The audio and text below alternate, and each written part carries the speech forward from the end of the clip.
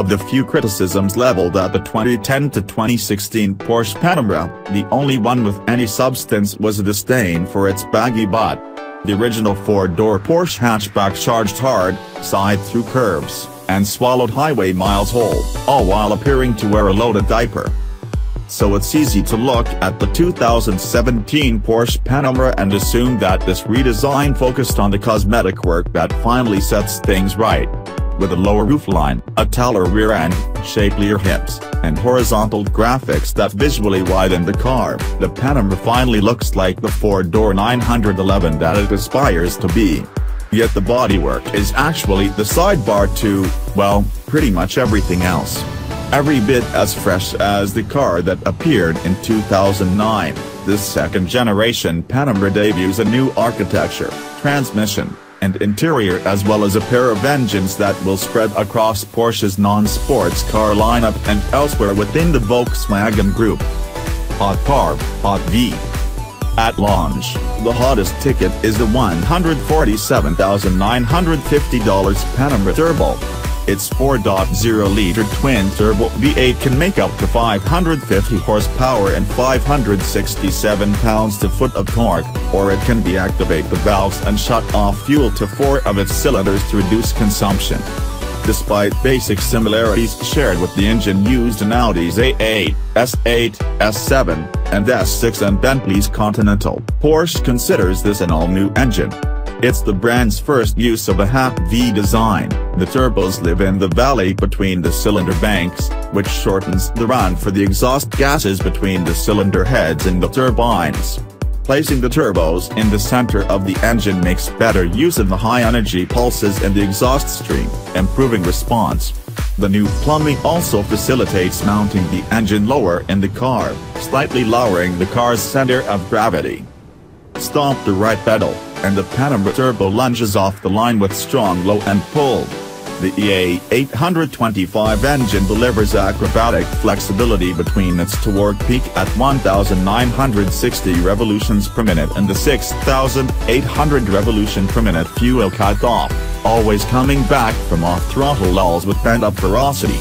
It is far more animated, slightly gruffer, and, with the optional sport exhaust, louder than Audi's 4.0-liter V8. One step down the ladder, the $100,950 Panamera 4S replaces the previous model's 3.0-liter twin-turbo V6 with a 2.9-liter unit. This engine, also all new and codenamed EA839, was developed by Audi and derived from the single-turbo 3.0-liter V6 that will power the upcoming Audi S4.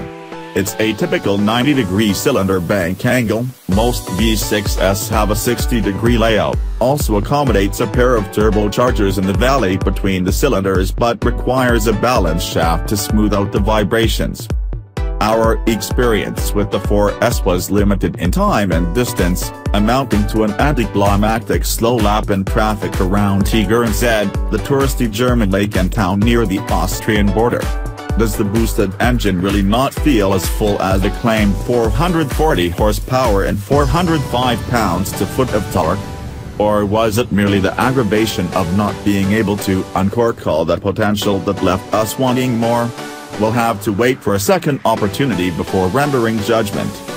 Initially, both engines will drive all 4 wheels. Rear-wheel drive is expected on a still-to-come base or GTS model, through a new 8-speed dual-clutch automatic transmission, which Porsche calls PDK for short. The new gearbox internals are 6.1 inches shorter than those of the old 7-speed unit, but the housing length is unchanged to accommodate an electric motor for the inevitable hybrid versions. The last Panamera hybrid utilized a conventional automatic transmission.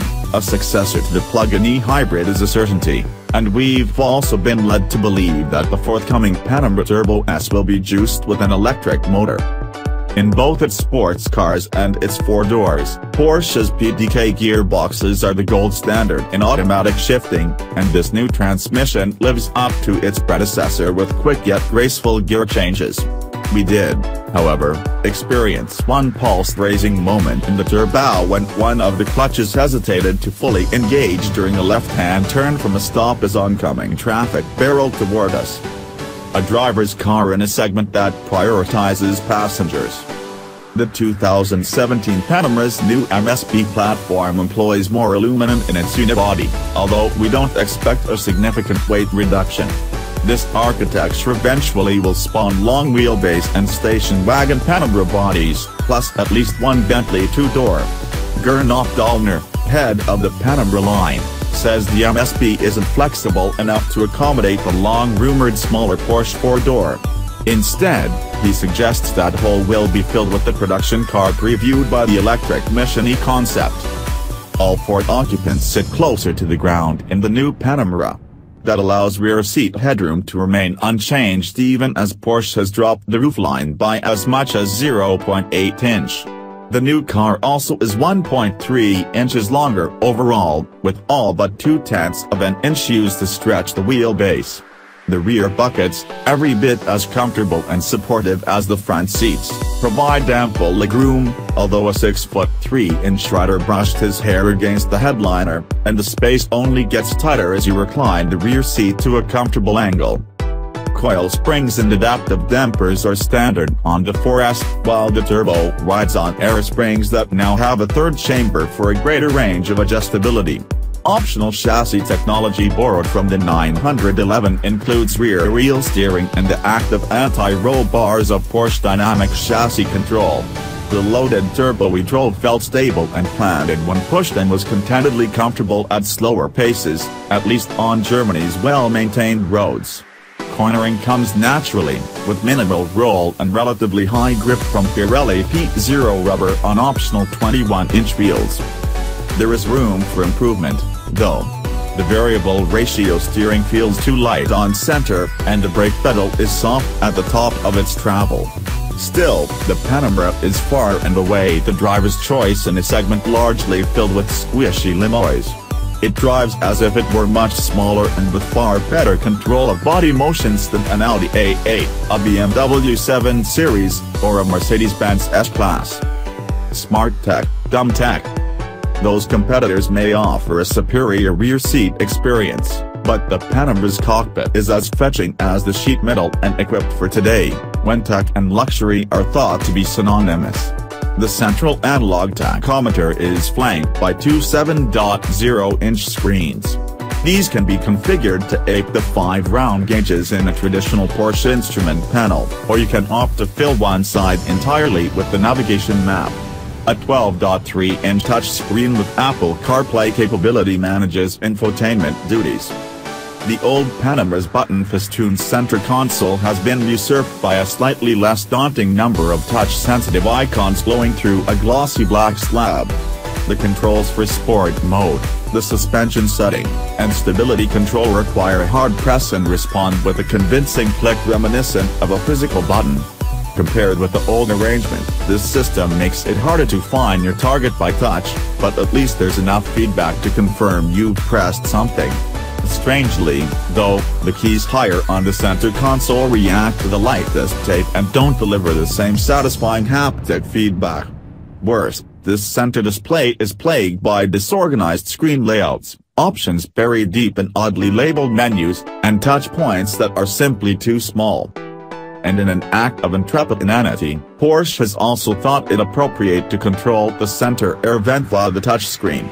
The act of closing the vent or redirecting its flow is now handled by taping a flat glass pane less than 3 inches above the actual vent.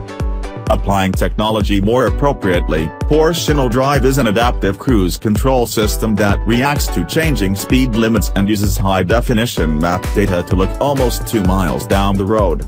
With that foresight, it will downshift before the road begins to climb and decelerate the vehicle when a curve needs to be taken slower than the currently set cruise control speed. With the route programmed into the navigation system, the car will slow itself as you approach an upcoming turn. Switching the car into sport mode with InnoDrive activated causes it to set cornering speeds higher, brake more aggressively, and accelerate harder than the average person drives. InnoDrive appears to have a greater understanding of the road ahead than Tesla's autopilot, but it doesn't make any attempt to steer the car. On Germany's Autobahn, it smoothed the schizophrenic speed limit changes with the gentle transitions of a human driver. Yet when a dawdling Peugeot finally moved to the right in an unrestricted section, the Porsche accelerated forcefully, just as we would in a 550 horsepower Porsche, to the system's max of 130 miles per hour. Of course, that last part won't happen in the United States, and the InnoDrive won't be available when the first Panameras arrive here in January 2017. Porsche is still fine-tuning the system for our laws and our lawyers, so it will be a late availability feature. Porsche's second-generation Panamera is built around a set of newly developed hardware, but it all comes together in a package that drives similarly to the original.